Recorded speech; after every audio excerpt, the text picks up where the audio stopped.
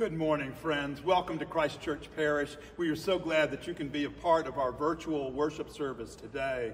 Whether you've come to us through the website or through YouTube, there's a link where you can find for the bulletin. I ask that you go ahead and print that out so that you're ready. I'm over here by our ancient Bible today, thinking about the fact that this Bible was produced in England and brought here and has been a part of the witness of this church for over 300 years. The tradition that we carry on is that people brought the church wherever they went. And today, we're bringing the church into your home. So be at prayer with us. I'm grateful to Gary and Emily for doing the music and for all the other people who have participated. This is the first service that's been entirely recorded by members of the parish. So thank you for joining with us. Be in prayer during the opening hymn, and we hope that God is with you as you carry the church in your heart today. Our opening hymn is All Are Welcome, as found in your bulletin. You can find a link to the bulletin in the video description below. We'll be singing verses 1, 3, and 5.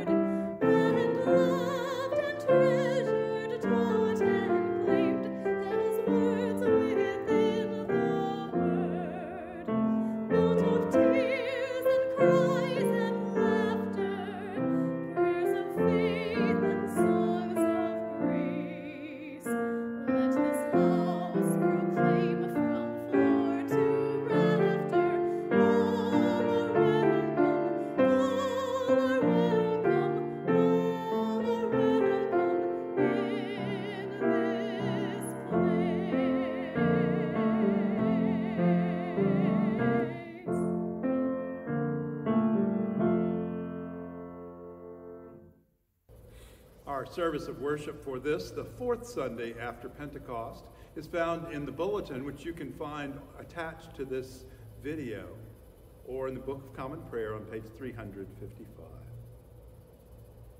Blessed be God, Father, Son, and Holy Spirit, and blessed be God's kingdom now and forever. Amen. Almighty God, to you all hearts are open, all desires known, and from you no secrets are hid. Cleanse the thoughts of our hearts by the inspiration of your Holy Spirit, that we may perfectly love you and worthily magnify your holy name through Christ our Lord.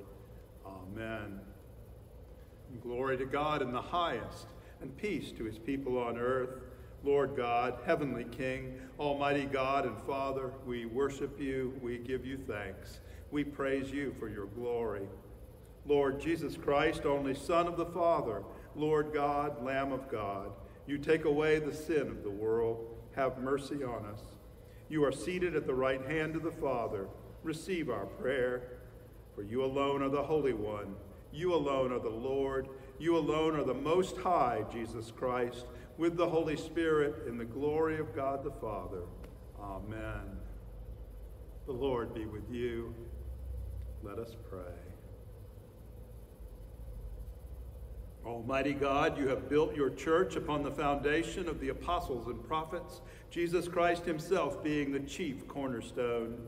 Grant us so to be joined together in unity of spirit by their teaching, that we may be made a holy temple acceptable to you through Jesus Christ our Lord, who lives and reigns with you and the Holy Spirit, one God, forever and ever. Amen. Please be attentive now as we hear the words of Holy Scripture. A reading from the prophet Jeremiah. The prophet Jeremiah spoke to the prophet Hananiah in the presence of the priests and all the people who were standing in the house of the Lord. And the prophet Jeremiah said, Amen. May the Lord do so. May the Lord fulfill the words that you have prophesied and bring back to this place from Babylon the vessels of the house of the Lord and all the exiles. But listen now to this word that I speak in your hearing and in the hearing of all the people.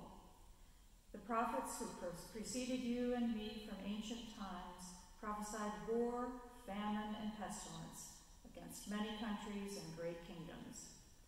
As for the prophet who prophesies peace, when the word of that prophet comes true, then it will be known that the Lord has truly sent the prophet. The word of the Lord. Thanks be to God. Please join me in reading Psalm 89, verses 1 through 4 and 15 through 18, responsibly by verse, as found in your bulletin. Your love, O Lord, forever will I sing. From age to age, my mouth will proclaim your faithfulness. For I am persuaded that your love is established forever. You have set your faithfulness firmly in the heavens. I have made a covenant with my chosen one. I have sworn an oath to David my servant. I will establish your line forever and preserve your throne for all generations. Happy are the people who know the festal shout. They walk, O Lord, in the light of your presence. They rejoice daily in your name. They are jubilant in your righteousness. For you are the glory of their strength, and by your favor our might is exalted. Truly, the Lord is our ruler. The Holy One of Israel is our King. A reading from the letter of Paul to the Romans. Do not let sin exercise dominion in your mortal bodies, to make you obey their passions.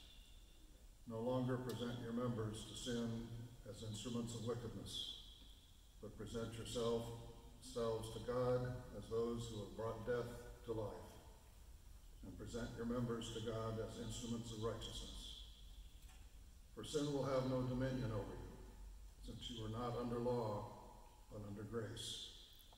What then? Should we sin because we are not under law, but under grace? By no means. Do you not know that if you present yourselves to anyone as obedient slaves, you are slaves of the one whom you obey, either of sin, which leads to death, or of obedience, which leads to righteousness. But thanks be to God that you, having once been slaves of sin, have become obedient from the heart to the form of teaching to which you were entrusted, and that you, having been set free from sin, have become slaves of righteousness. I am speaking in human terms because of your natural limitations. For just as you once presented your members as slaves to impurity and to greater and greater iniquity, So now present your members as slaves to righteousness for sanctification. When you were slaves of sin, you were freed in regard to righteousness. So what advantage did you then get from the things of which you now are ashamed? The end of those things is death. And now that you have been freed from sin and enslaved to God, the advantage you get is sanctification. The end is eternal life. For the wages of sin is death, but the free gift of God is the eternal life in Christ our Lord. The word of the Lord. Thanks be to God.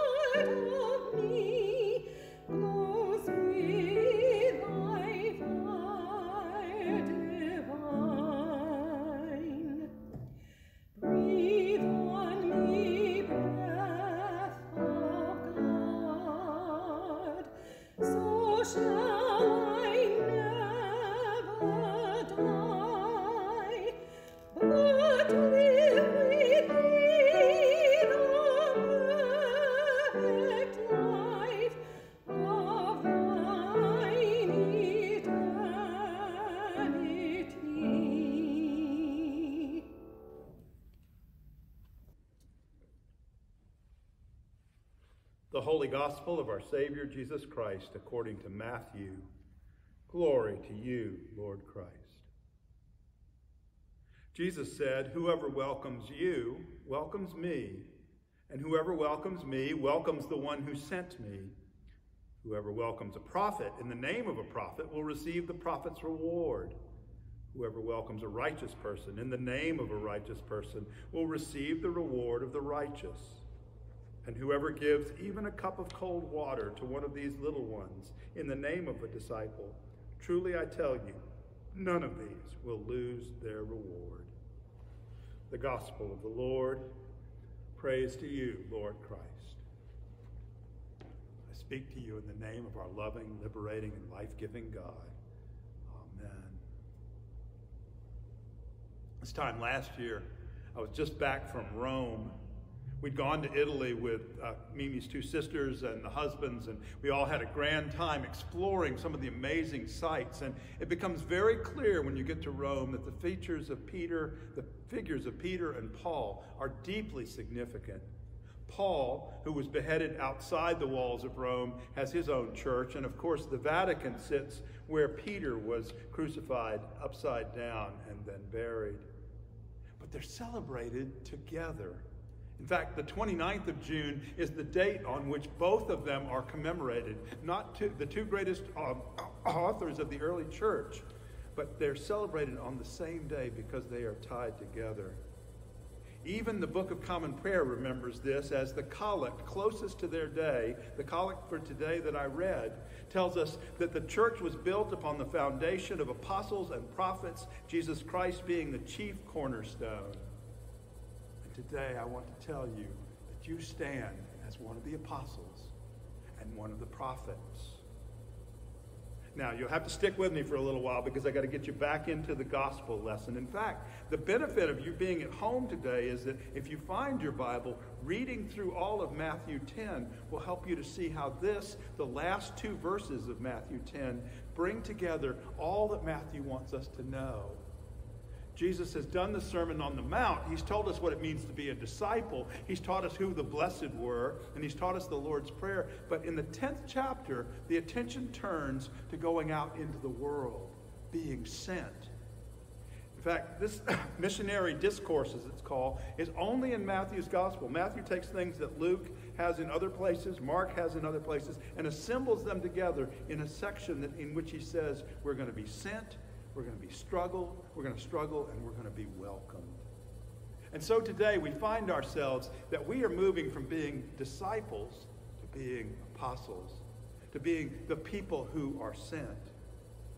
Now, when you hear this passage the first time, whoever welcomes a prophet in the name of a prophet receives a prophet's reward. Whoever welcomes a righteous person in the name of a righteous person receives the reward of a righteous person. Whoever gives a cup of cold water to one of these little ones will not lose their reward. It sounds like we're being instructed to be welcoming. And that's a good thing. Christ Church Parish has a history and a tradition of being a welcoming parish. And when people come in, we invite them into our fellowship. But the fact is that the shoe is on the other foot here, friends. Because in the 10th chapter of Matthew, he's sending the disciples out 2 by 2. They are to be welcomed. Indeed, earlier in the chapter, if you'll reread Matthew 10, you'll discover that they weren't supposed to take a purse or an extra tunic or an extra pair of sandals. They were supposed to depend on wherever they arrived. So when Jesus tells them, whoever welcomes one in the name of the prophet, he's talking about the apostles. He's talking about us. I remember the night when Mimi and I got home from Wheeling Hospital after the birth of Sarah Kristen Delcuse. There was this baby, and I didn't know where the handle was. I didn't have the instructions. It was very terrifying, but I was now the father of the household. I had to do something I'd never imagined I would do before. Perhaps you've had a moment when you were suddenly in command of a ship or in charge of a family or looking after a business, and people look at you and say, what shall I do now? And they ask you as if you knew what was going on. The fact is that we begin to understand our apostolate, our work as apostles, because we get thrown into the pool. We learn how to swim. So what is our mission as we go out as apostles? The prayer book teaches us that the mission of the church is to restore all people to unity with God and each other in Christ. The mission is to restore all people into unity with God and each other in Christ. We're supposed to look for the broken pieces. We're supposed to look for the people who have been cast aside. We are supposed to look for the people who have not been welcomed and welcome them back in. But even more than that, we are dependent on those around us to help be together. About 10 years ago, the Episcopal Church began to call itself the Episcopal branch of the Jesus movement. They wanted to move away from thinking about the buildings that surround us to the fact that we are a movement. We are something that God is doing in the world. We are part of God's mission for the transformation of the world. And as the Episcopal branch of the Jesus movement, we were asked to do 3 things: to follow Jesus together, to go into the neighborhood, and to travel lightly. And I want to spend a little time on that. Since you and I are apostles now, since you and I walk with Peter and Paul, and we go about the work that Jesus does as he sends us into the struggle and helps us to see welcome. First, we are to follow Jesus together. Our identity is rooted in this way of Jesus. The renewal of our church will come only through discerning this way and practicing it together in the power of the Spirit. Christianity is an embodied physical way of life. It's not an institution. It's not a set of ideas or a creed that you can check the box on. The Episcopal Church has a distinct and rich heritage of interpreting and expressing Jesus' way, and every local church and every Episcopalian must be called to follow Jesus more deeply. We walk with each other, 2 by 2, the Episcopal branch of the Jesus movement. And we are called into the neighborhood. In many parts of our church, the whole neighborhood has transformed since the day of its founding. Our church seems to have moved neighborhoods as much as anything, but there are churches who find themselves with neighborhoods that are completely transformed around us. But Jesus sends us to those neighborhoods, and even here on Kent Island, we are to look at all our neighbors around us. Jesus sends us together into the places where ordinary life unfolds. We are sent to testify to God's reign as we form and restore community by sharing God's peacemaking, God's reconciliation, God's healing. God is in the business of reestablishing a neighborhood where people can look after each other. For many churches now disconnected from their neighbors, this will mean attempts at small experiments in sharing God's peace as we learn to form Christian community and witness to the neighbors around us. And so we are to be part of the bond that reconciles and draws back together the people of our neighborhood, people of different races, people of different income levels, people of different ages, and people who are new to our community, as well as those who have been on this island since 1631. And as we turn into the neighborhood, we're also to travel lightly. Jesus sent the disciples out empty-handed. Peter and Paul were under arrest when they were transported to Rome. And sometimes we're dependent on the hospitality of our neighbors. We must hold inherited structures loosely as we make space for alternative patterns of organized life together. We must discern what in our tradition is life-giving and what unduly weighs us down. Traveling lightly means going in vulnerability, taking risks, and being challenged by both God and our neighbor. What I've really described is what the last 110 days have been like for us, friends. We are following Jesus together. Though we can't see each other, though we can't hold each other's hands, though we can't have coffee hour, we are following Jesus together. And the disappointments and the hurts, the joys and the happiness that we've experienced in these last 104 days has not been changed by our separation. Jesus is present in your home and in my home and here in this building. And Jesus is in our neighborhood. We need to watch closely what's happening to our neighbors around us. We need to make sure that the justice and peace issues around us are looked after. We must remember that we are called to be for our neighbors. We are apostles who are sent out to others to bring reconciliation and peace. And by heavens, we have to travel lightly. No longer with books to hold us down, no longer with buildings that right now we're caring for but are not yet responsible for being inside of. Traveling lightly means that we have to be ready at any moment to respond, as I did when Sarah began to cry, as you might have when your business partner said, "What are we going to do now?" To take on that authority. Peter and Paul had no imagining when they were young children that they would wind up at the center of the most powerful capital in the world. But they did it. They followed Jesus. They followed Jesus into their various neighborhoods, and they traveled lightly throughout their life. This 10th chapter of Matthew changes the whole story from simply being disciples, those who sit and are taught, and we become apostles, those who are sent to teach others. And Jesus says to each of you, as he says to me today, whoever welcomes you welcomes me. And whoever welcomes me welcomes the one who sent me. We fit in a triangle of God and Jesus and ourselves in that welcome that says our mission is adapted to Jesus' mission, which is adapted to God's mission. And whoever welcomes a prophet, that's you and me, in the name of a prophet, that's Jesus, will receive the prophet's reward. And whoever welcomes a righteous person in the name of a righteous person will receive the reward of the righteous. Whoever gives even a cup of cold water to one of these little ones in the name of the disciple, truly I will tell you, none of these will lose their reward. Friends, we are the body of Christ, and Jesus is present with you today. And as Jesus sent his disciples out on mission, you are now sent as apostles to the way. May God bless your home and your work and those whom you care for. And may God bring us all to our prophet's reward. Amen.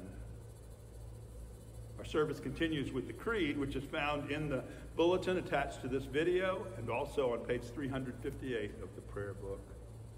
We profess the faith of the church as we say, We believe in one God, the Father, the Almighty, maker of heaven and earth, of all that is seen and unseen.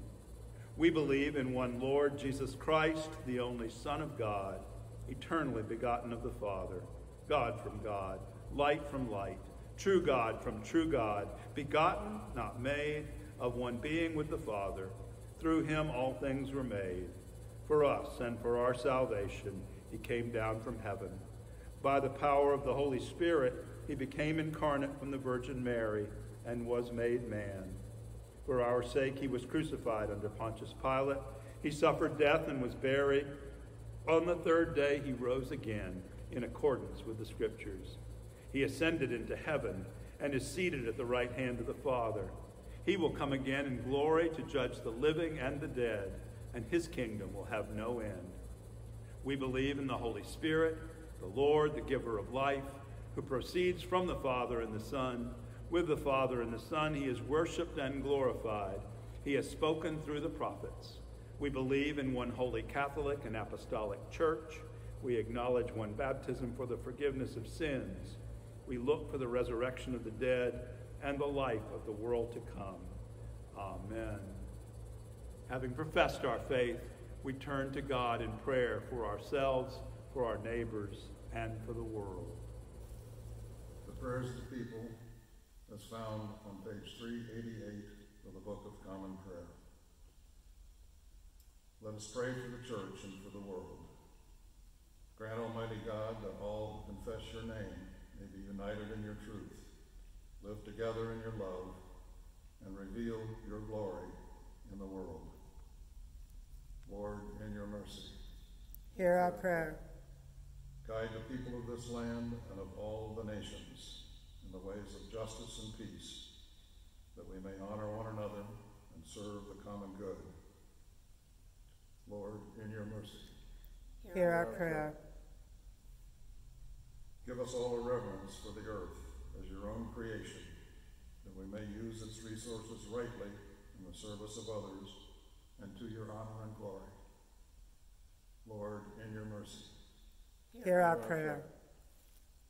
Bless all whose lives are closely linked with ours, and grant that we may serve Christ in them and love one another as he loves us. Lord, in your mercy, hear our prayer. Comfort and heal all those who suffer in mind, body, or spirit. Give them courage and hope in their troubles, and bring them the joy of your salvation. Lord, in your mercy, hear our prayer. We commend to your mercy all who have died, that your will for them may be fulfilled. And we pray that we may share with all your saints in your eternal kingdom. Lord, in your mercy, hear our prayer. And a prayer for those working in social services. Heavenly Father, whose blessed Son came not to be served, but to serve, bless all who, following in his steps, give themselves to the service of others, that with wisdom and patience and with courage they may minister in his name to the suffering, the friendless, and the needy, for the love of him who laid down his life for us, your Son, our Savior, Jesus Christ, who lives and reigns with you and the Holy Spirit, one God, forever and ever. Amen. And let us confess our sins against God and our neighbor. Most merciful God, we confess that we have sinned against you in thought, word, and deed, by what we have done and by what we have left undone. We have not loved you with our whole heart. We have not loved our neighbors as ourselves. We are truly sorry, and we humbly repent. For the sake of your Son, Jesus Christ, have mercy on us and forgive us, that we may delight in your will and walk in your ways to the glory of your name. Amen. Almighty God, have mercy on you, forgive you all your sins through our Lord Jesus Christ, strengthen you in all goodness, and by the power of the Holy Spirit, keep you in eternal life. Amen. The peace of the Lord be always with you. Greet those around you with the sign of Christ's peace, and hold in your hearts those whom you cannot see today. Friends, it is our deepest longing that soon we will be able to gather to celebrate the sacrament of Christ's body and blood in the Holy Communion. But for now, we are still separate, and so we pray a prayer for spiritual communion, beginning first with the Lord's Prayer. As our Savior Christ has taught us, we are bold to say, Our Father, who art in heaven, hallowed be thy name. Thy kingdom come, thy will be done, on earth as it is in heaven. Give us this day our daily bread, and forgive us our trespasses, as we forgive those who trespass against us. And lead us not into temptation, but deliver us from evil. For thine is the kingdom, and the power, and the glory, forever and ever. Amen. And give thanks for the saving death and resurrection of Jesus, and ask him to come to you now. Thanks be to you, Lord Jesus Christ, for all the benefits you have given me, for all the pains and insults you have borne for me. Since I cannot now receive you sacramentally, I ask you to come to me spiritually into my heart.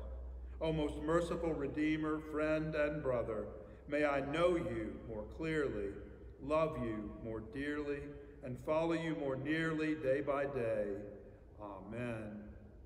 Lord Jesus Christ, you said to your disciples, I am with you always.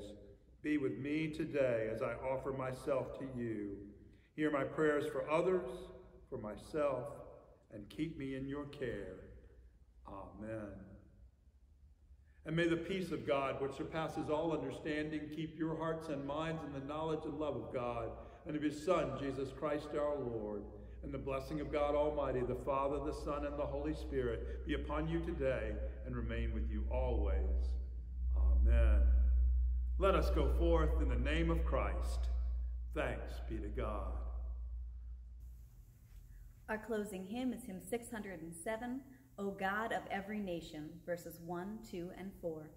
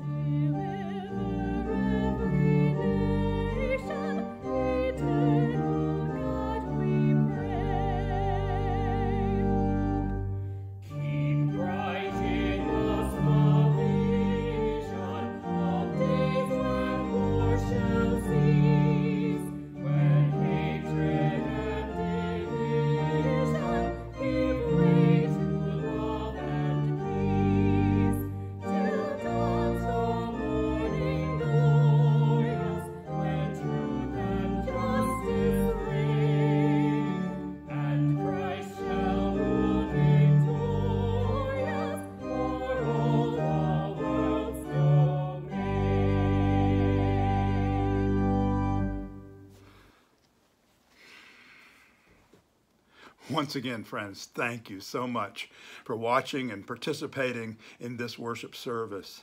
Even though we are dispersed physically, we are joined together as one body in Christ.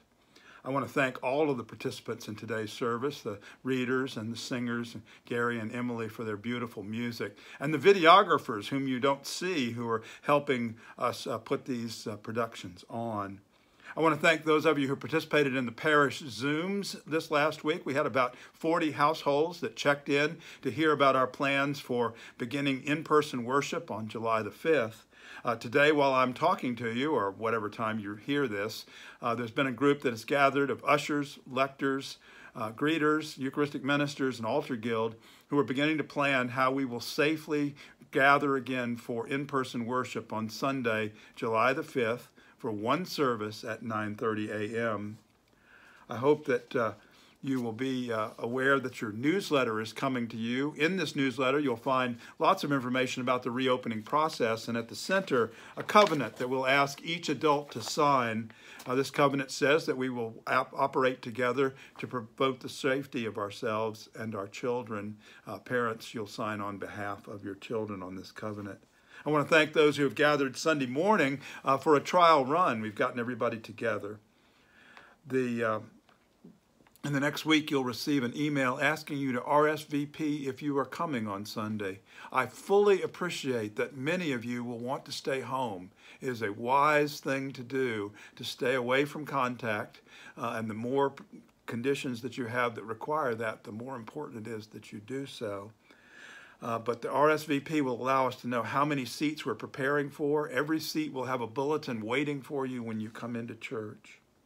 The recovery groups that use our parish have begun to meet again. Wednesday and Friday night AA groups and a Wednesday night NA meeting are using all of the guidelines that we ourselves are using as a parish as we gather. Our sisters and brothers at Living Water are meeting off property right now, but they'll be rejoining us as the season moves on. Lisa Pinkham has put together a fun Sunday evening Christian formation Zoom. And so if you'd like to know more, send an email to Lisa. You can find her on the website, and she can connect you with some parent and children time for Christian formation on Sunday evenings from 6 to 6:30. We won't have a coffee hour today because we're doing some rehearsal work here at the church. We got an invitation from the National Church, and I'm beginning to look at a program called Sacred Ground. Sacred Ground will address racism, the systemic racism within our culture, and help us to find ways that we can be an anti-racist church. It's taking a stand for the dignity of every human being. If you'd like to know more about Sacred Ground and a dialogue beginning in the fall that includes videos and some reading and some chance to talk to each other, please contact me or Dottie Wilson as we prepare Sacred Ground for this parish. God willing, the kitchen is going to be repaired this week.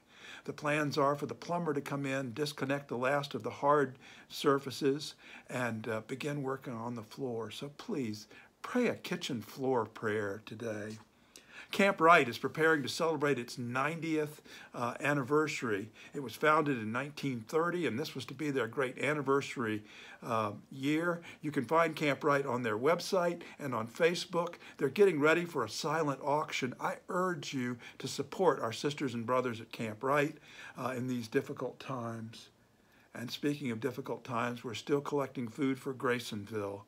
As you're able to bring in foods, non-perishables that we can share with our sisters and brothers in Graysonville, the doors of the church are open Monday to Thursday, beginning at 9 a.m. So bring your food by when you're able so that we can share with Graysonville. Lastly, the 28th of June means the end of the second quarter. Our finance people are beginning to plot out the rest of the year and also 2021. And so it's really important if you are able to continue to contribute, please do. It's good for us to wrap up this second quarter with a strong sign that we are continuing to do the work. Friends, we are praying together, we are learning together, and we are caring for our neighbors around us. That's the work that Christ calls us to do. And whether we can actually do it physically in place or separate as a diversified body, it's important that we continue to do so. Pray for your church. Pray for your leaders. And I hope to see you on July the 5th if you feel able to join us for in-person worship. God bless you. Have a good lunch.